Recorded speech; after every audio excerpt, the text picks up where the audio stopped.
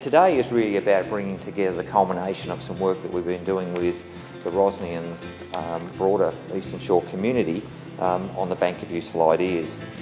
I'm pleased to announce today that we actually have 4 recipients, and they are as follows. So the Bog Beautiful Community Murals, support for the Sustainability Hub with the Bayview Secondary College, the Rosny Library Story Walk, and our last idea that we're supporting is the FitEx Festival with Nikki's team. I wanted to first of all thank Bank of Us for the support.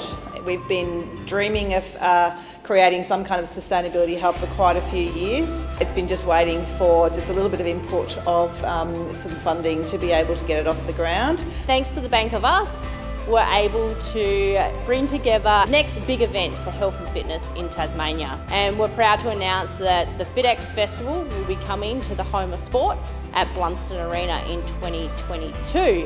What the grant will do for us is enable us to take the inside of the library to the outside and into our community as well. We'll have families come to visit the library. They'll be able to interact with the grounds of the library as well, which have beautiful trees and grassland, and it will promote literacy and family engagement in the community as well. My idea for this project was doing a paint-by-number community participated mural down at Montague Bay Public Toilets. The artwork will reflect the native flora and fauna in the area, and we're hoping to get the locals down to help paint the initial layers of the mural.